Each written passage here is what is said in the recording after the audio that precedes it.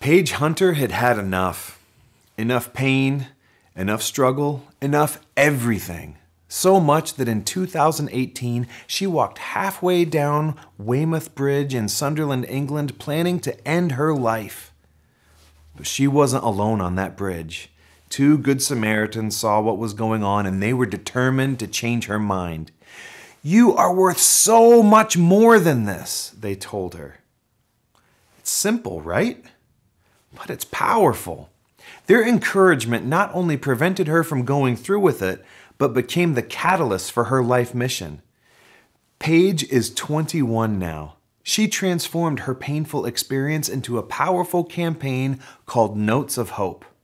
Inspired by those 7 life-saving words, she wrote them on several pieces of paper and placed them all over the bridge where her life took a turn.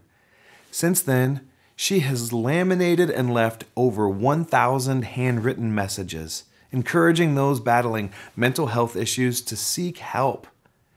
Can one little note make a difference?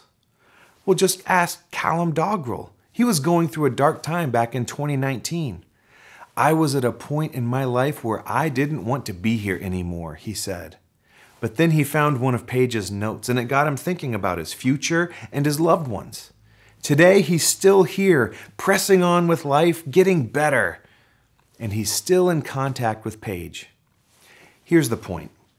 Effectiveness isn't about eloquence. It's about the transforming power of care and compassion. The book of Hebrews says, "Let us consider how we may spur one another on toward love and good deeds." Don't underestimate how offering even the simplest encouragement can turn you into a bearer of hope and an agent of love in this hurting world.